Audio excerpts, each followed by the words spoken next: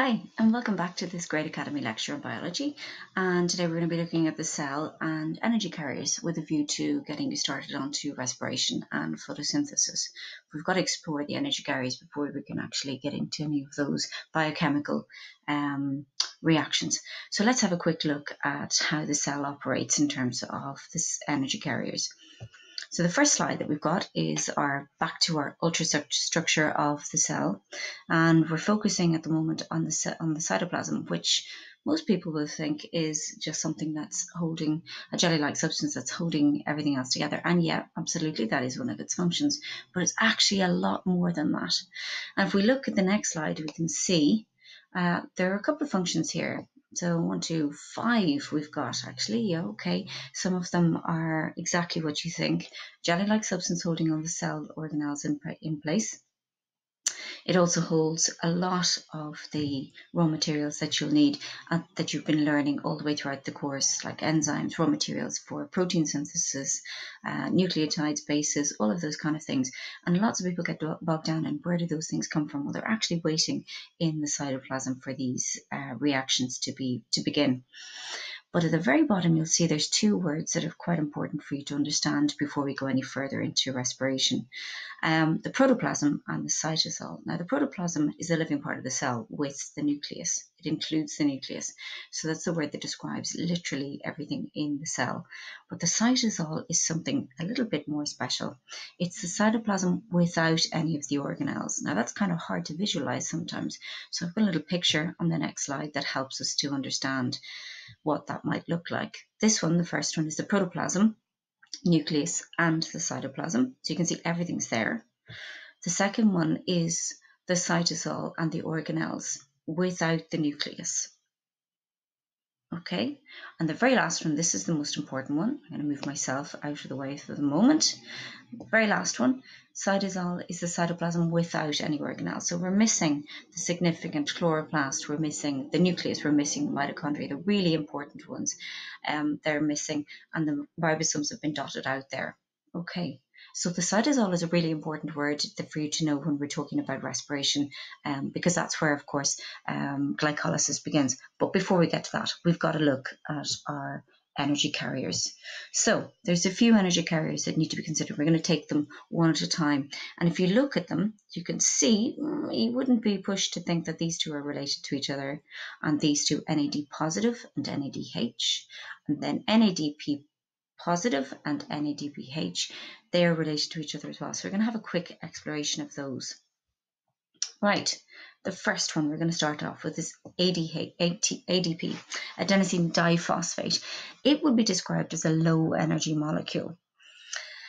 And it's hanging out in the cytoplasm, waiting to be triggered to get involved in a reaction. Now, what this thing is really important for is because it actually can gain some energy and bond to a third phosphate. Now, I've drawn this a little bit like a tennis ball container, and this is the one I use in school, so it's a little bit bashed around, but maybe it'll get the point across. So it's got ADP written on the side, adenosine diphosphate. So there's two phosphates inside here, and there are two tennis balls. Now, like I said, each one of these is a phosphate, all right, depicting a phosphate. Now, this is really useful because when energy comes along, it can actually be added onto it. So the form the energy would take is a high energy bond. It's described as a high energy bond. And if you can see that, that's a spring. And usually what I do with my students in school is actually put the spring in on top of those two phosphates. Now this is a bond. It's a high energy bond. So it's actually vibrating very, very strongly. And it gets pushed in on top of the phosphates and another phosphate that happens to be in the cell's cytoplasm. See where it's a little bit underrated. Gets added on to that current ADP. Now the ADP got stuck there. So the ADP has now turned into something which is much more useful. The ADP has now turned into ATP Adenosine Triphosphate. Now, what we said a second ago is that that's ADP has now turned into ATP because there are three phosphates in there. You can see it's about to burst out. And that's perfect because now we can say exactly what this is useful for. Inside, between the second and the third phosphate, there is a high energy bond. That means there's energy stored in here. So ATP, the first thing you can say about it, it is an energy store.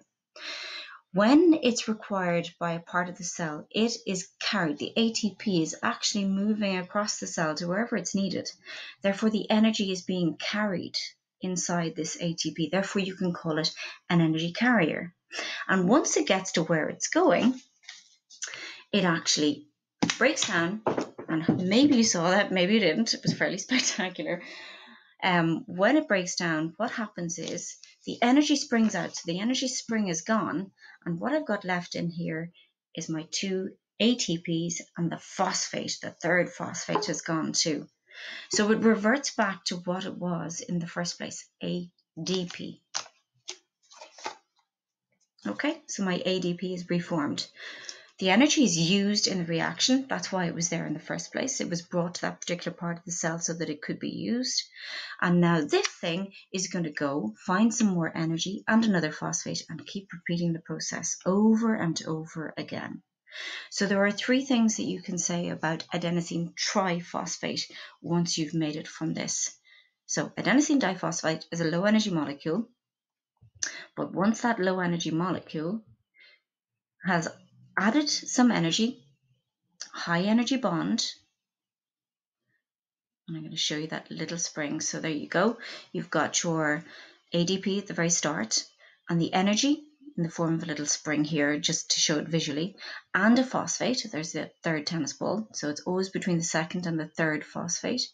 And what you end up with is what's known as ATP, adenosine triphosphate. Now this is the one that has a huge amount of energy stored in here. And because it's actually stored in there, if the ATP itself goes anywhere, it's called an energy carrier. And then whenever it gets to where it's going, it releases the energy, and therefore it's called an energy provider. This process of adding a phosphate on to an ADP is called phosphorylation. It's an important one just to have in your head as we go into respiration as well. Okay, so this is my adenosine. That's how it forms my ATP. Three things you need to say about it.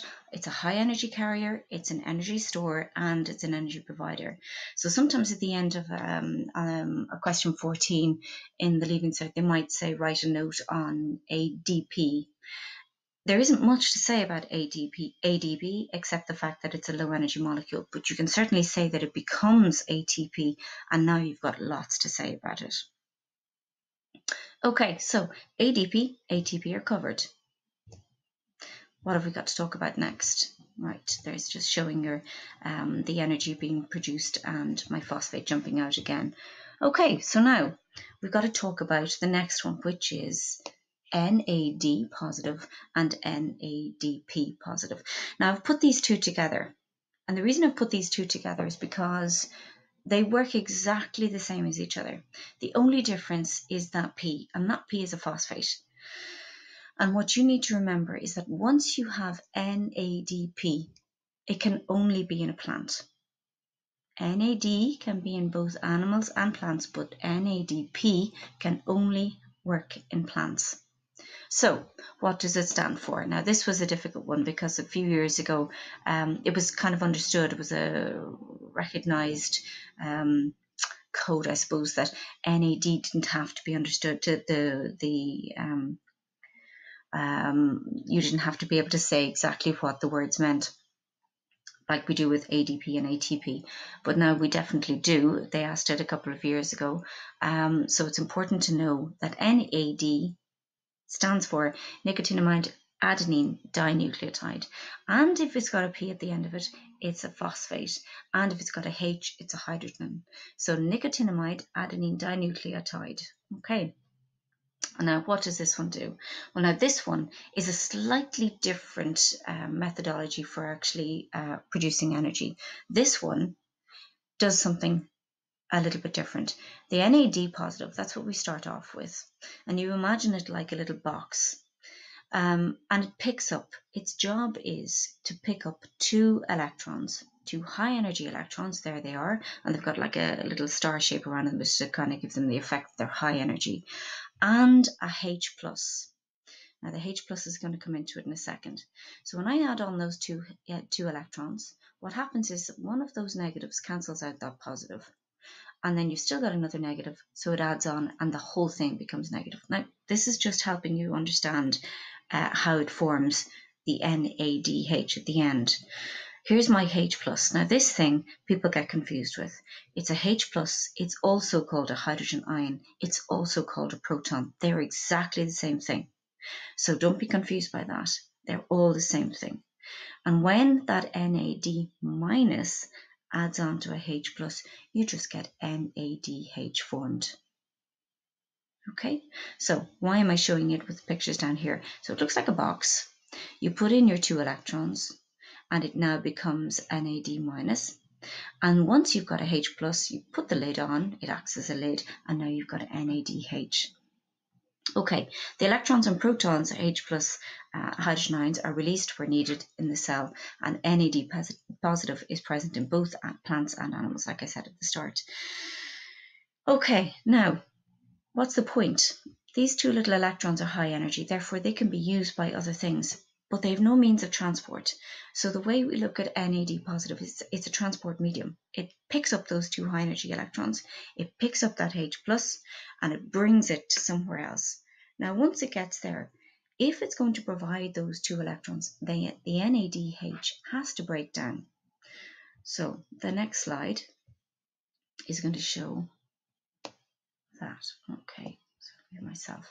What happens to the NAD positive from the breakdown of NADH? So here we are.